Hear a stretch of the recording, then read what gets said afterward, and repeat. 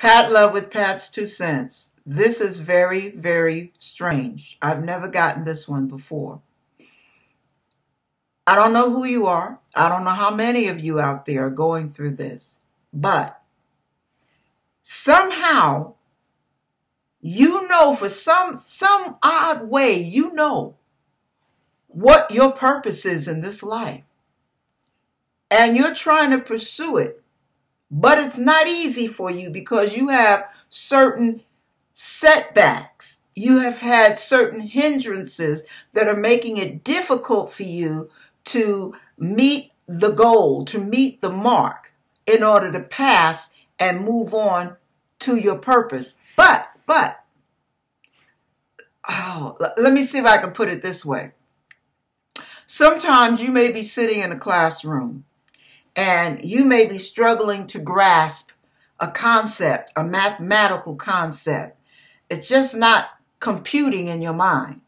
So you're struggling over it. While the person next to you, they just whiz it left and right. They're whizzing it. Well, okay, that may be difficult for you because that may be a prerequisite that you have to have in order to get your degree, your credential, whatever it is you're trying to get. And the person next to you is just whizzing it on by. But here's the thing you have to think about. God does not call you because of your ability.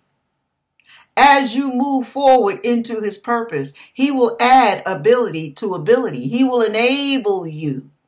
Whereas the person who finds it easy, they might get up, pass the first test, go on forward, get their credential, and boom, they're already in the driver's seat. They're off and flying forward while you're still putting along, struggling, trying to retake a few classes because you're struggling. Intellectually, somehow it's just not jiving with you. But remember this. When God has you purposed for something, you don't have to be a genius in that area. The area where you will shine, excuse me, the area where you will soar and excel will be the area that God wants to use you once you get the credential. So the struggle is not there to determine how well your success will be. The struggle is just a means to an end. You just keep struggling until you get past it. Don't give up. You have to be tenacious. You have to have, I can't think of the word now. I used it before in the other video. But you have to push. You have to press in. You cry through it. You pray through it. You pry your way over that wall. But you get over the hurdle. You get over that hurdle and you move to the next step. I don't care if you have to have 10 tutors. You do what you got to do. Because there's something God wants you to handle. When you get to that certain level, where you get that credential in your hand, you may not work for the big corporate companies that the other person who excels so quickly is doing. You may not make a 6 or 7 figure income. You may only make a 5.5 figure. I'm being facetious on that.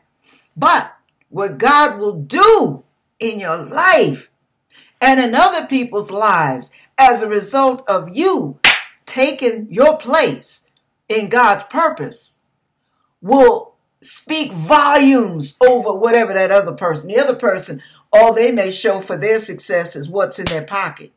But what God uses you to do may count eternally in ways that you can't even fathom right now because of the heart and the spirit God has placed in you. And what you're doing is out of your passion that God put in you, not out of your smarts, not out of you being sly, slick, and wicked. No, it's out of your passion. That's what God will anoint. That's what God will put his hand to. So don't compare yourself with them. Let them fly on. That's fine. That's their business. You handle what God put inside of you. As God told Moses when Moses said, hey, I stutter. How can you have me talk to Pharaoh? I stutter. I'm just not qualified. And God said, what is that in your hand? And what he had in his hand was an old raggedy stick, a rod that he herded the sheep with. Wasn't anything fancy. But guess what?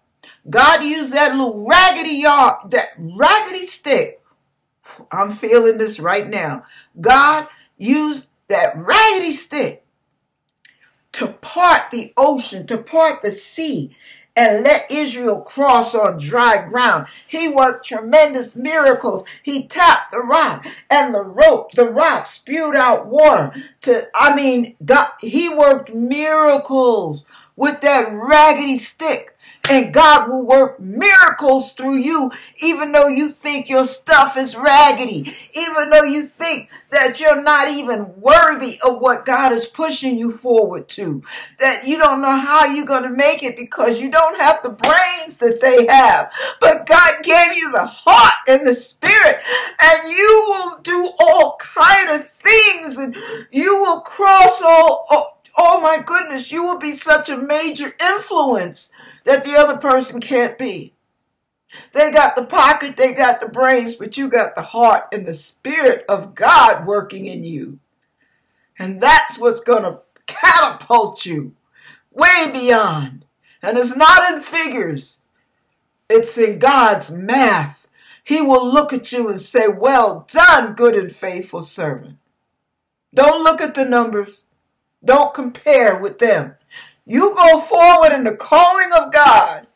He gave you a heart for it. He gave you a love and a passion for it. Amen.